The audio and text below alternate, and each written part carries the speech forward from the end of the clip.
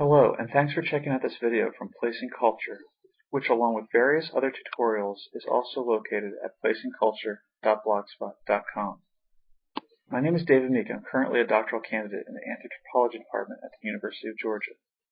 Through this blog, I try to provide some insights into how evolving cartographic technologies and methods are increasingly mediating our understanding of the myriad interrelations between culture and place. So this is the second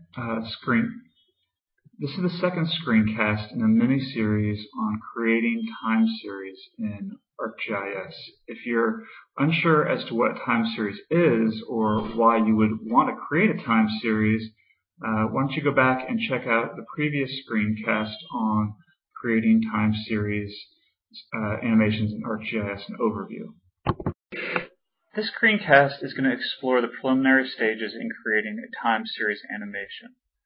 From my perspective, the most important step in creating a time series animation in ArcGIS is proper data formatting.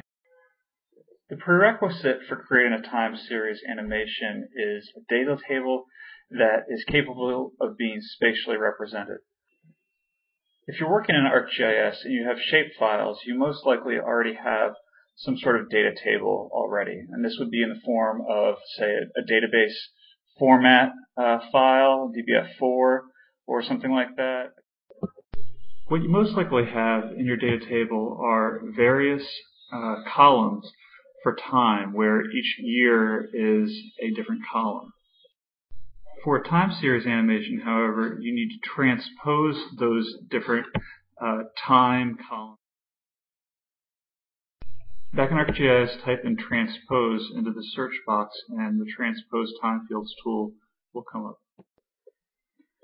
So once you're in the transpose time fields tool, you'll start typing in the years, and the way it works is you type in the name of the field as it appears in the table, a space, and then the name you want it to represent the year. So this is X980 space 1980. And you do that for however many fields you have.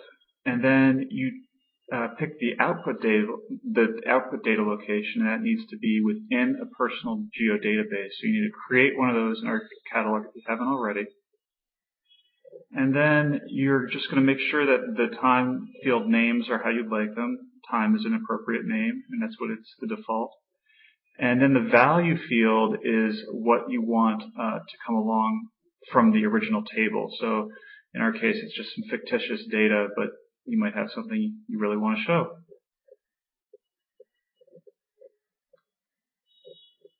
So then we'll go back and we will add that transposed layer we just created. Let's open it up and take a look at it. And it's not organized yet, so we're just going to do an advanced sort. And then we're going to sort by the code first, and then time and the value so that everything lines up correctly. And once we've done this advanced sort, you can check, and we should have 3 values now for each municipality. In other words, 1 value for each year, and you can see that we have that. So the transpose time field tool worked correctly. Our next step is to make a query table. So we type in make query, and it brings up the make query table tool. So the make query table is going to join the layer that we just created, the transposed data table, to the shape file.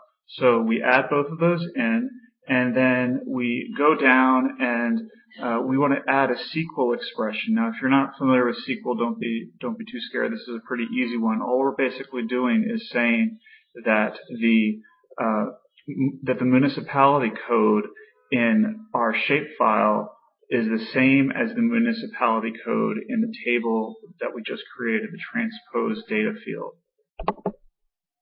So we add those 2 names in, we find them in the SQL expression list, and we put an equal sign between them, and just indicating that one equals the other.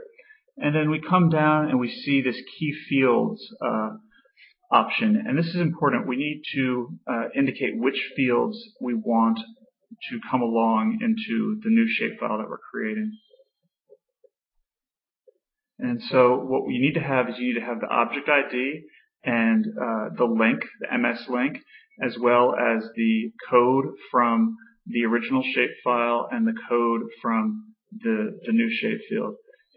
As this is a time series animation, we also want to check to make sure that we're bringing along the time field and the value field from the transposed data table that we've just created. So we go ahead and we press OK.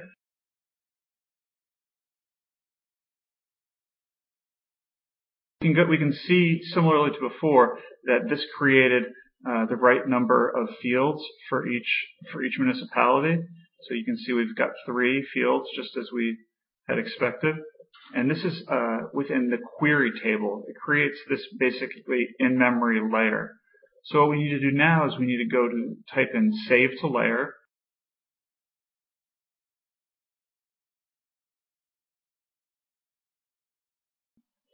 So then we add in the query table that we just created that should be in the memory, and then type in a name to export that as.